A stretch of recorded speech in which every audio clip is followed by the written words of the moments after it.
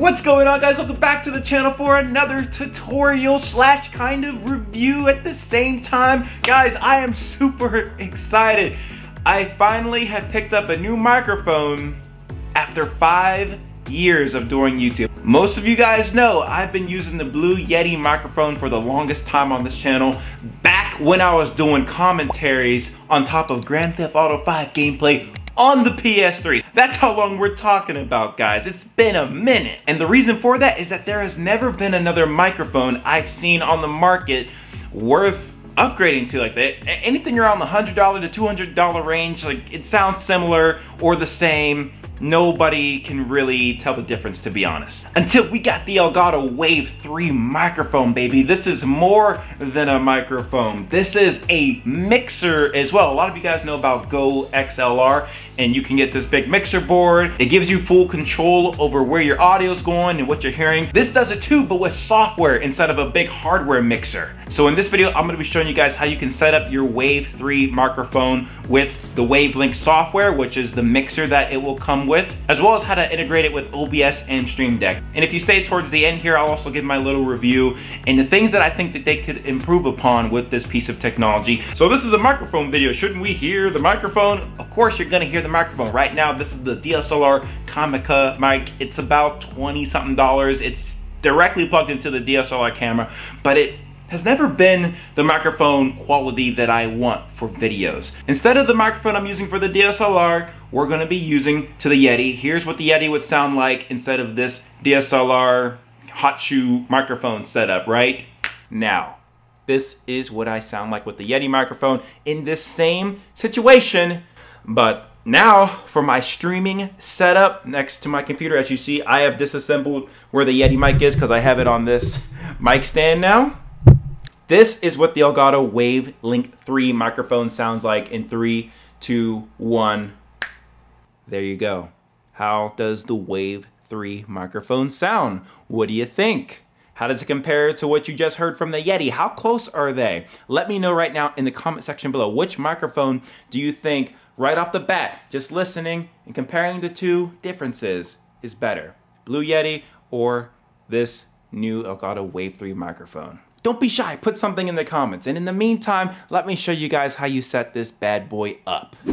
So in the box, in addition to the Wave 3 mic and the USB-C cable, you should have received a boom arm adapter. And this attachment is what you'll use to screw in your microphone to a mic arm stand. If you don't have a mic arm stand, you can just use the desktop stand that came with the microphone. And then use that USB-C cable to connect the microphone to your computer.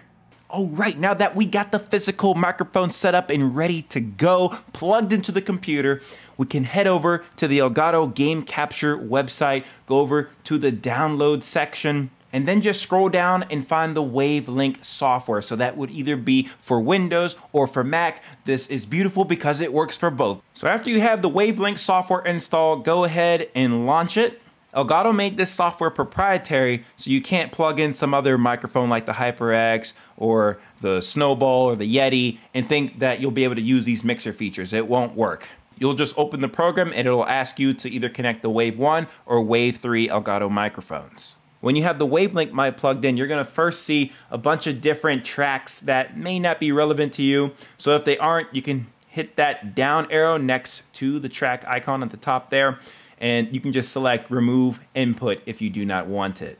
The one track everybody's gonna be utilizing is the Wave 3 track, or the Wave 1 if you have that. And to configure this, just click on that drop down arrow again. I'll see the name, my input level to see if I'm peaking or not, the gain, so if I increase the gain, it's gonna peak a lot more. The output volume is what I would hear through my output device. So if I just get out of that, see my monitor mix here, I have it selected to the Wave 3 microphone. I can also select the built-in output as well, which I can plug in headphones to my computer if I wanted to instead of the microphone. Speaking of which, why don't I just plug in my headphones so I can hear everything coming through the mic. Below the output volume, you're gonna have your mic PC mix, and that's gonna control how much audio you hear from, let's say, your gameplay and your computer desktop audio compared to the zero latency audio from the microphone when you're speaking into it. So if I bring this down a little bit, I can actually hear myself right now, and it's kind of weird. I don't like hearing myself. So however how you set that, you'll hear either more or less of your zero latency speech into the microphone. With that being said, on the Wave 3 microphone, you can actually control the gain, output volume, and the mic PC mix on the mic itself. So all you need to do is actually click the button that's on the microphone, and then you'll be able to switch between the gain and the output volume and the mic PC mix. Below those options, you have the Enhance Low Cut filter, which essentially will remove any sort of noise that is close by, like fans and air conditioners, droning sounds. It'll help remove those sounds from your commentary audio. The option below that is the clip guard feature. So if you're screaming really loud, it won't peak your levels and it will sound fine. Very cool features, but let's put them to the test. Let's start off by removing clip guard. Prepare for the cringe. Clip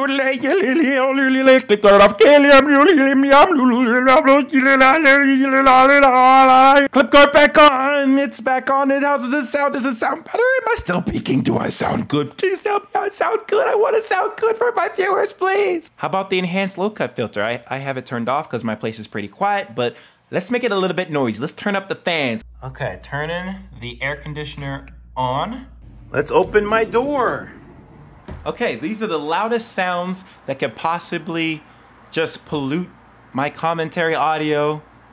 Pretty loud without the low cut filter. Let's put it on and see what it sounds like. Any better? Do you guys hear all the droning sounds and cars, the air conditioner? What's the comparison here?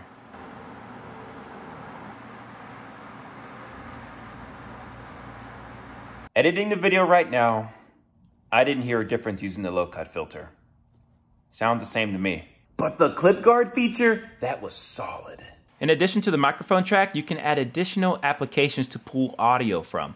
So to do that, all you need to do is go to one of your empty channel slots and select the plus button, and then just select the application you want to pull audio from. Once you do that, you'll have a track appear. So I have ones for Spotify, Google Chrome, and the game capture card. The dial on the left will control the volume of the audio I'll hear to my monitor mix. And then the dial on the right will control the volume of audio that's heard through my stream, which will be configured as its own audio output source within something like Streamlabs OBS, etc. The link icon up here will unlock and link the faders to where I want my audio to be. So if it's not locked, I can control them however individually, but if it is locked, then they'll be controlled together. Now listen up, macOS users, this is perfection for us. We don't have to use the iShowU audio capture input device to get our audio from our desktop anymore. So now I can just use this mixer and get audio specifically from Google Chrome, and now I can also get it from Spotify. Using iShowU, I couldn't record audio from my Spotify, but now I can. So check this out, guys. I created a playlist that I could play some royalty-free, copyright-free music on my live streams. The audio I'm playing in Spotify will go through the Wavelink application to my mixer, which can then later be recorded on a live stream. So check it out. Play this song right here. You can hear it coming through just fine. I can lower the audio of it so now it's quieter. Bring it up. I just have full control, guys. This is just insane. If we look at the Windows side of things, adding an audio source works a bit differently as you have general output sources like browser and aux1 and aux2. The second half of those audio sources you see available at the bottom are still hardware based. To modify which applications receive certain audio into Wavelink, you want to go to the top right hand corner and select the icon that has the little speaker next to it. And a separate window will pop open where you can view the app audio sources associated to which output. So let's say if I want Google Chrome audio to be recorded in my Wavelink app, I would want to select the output drop-down next to the Google Chrome app and select Wavelink Browser as a source.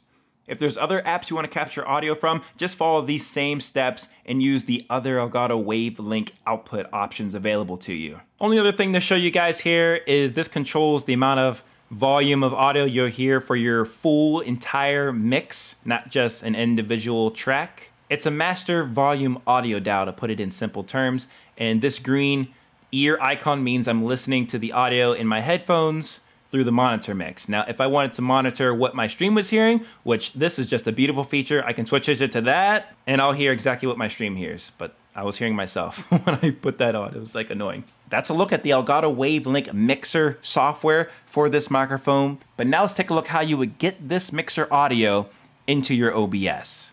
To get the Wavelink audio into your OBS, because as you see right now, I have no gameplay audio. There's no commentary audio that can be recorded in OBS right now. What we're gonna have to do is go over to our settings, then go to audio, and then see how you have this mic auxiliary audio. So any of the four that you have here, you need to set one of them to the Wavelink stream. Now, you might have seen the Elgato Wave 3, so that's just the microphone if you want to just have the mic audio recorded and not the rest of the mixer. The settings you configure on the Wavelink track will also take effect if you're just using the microphone as an input source.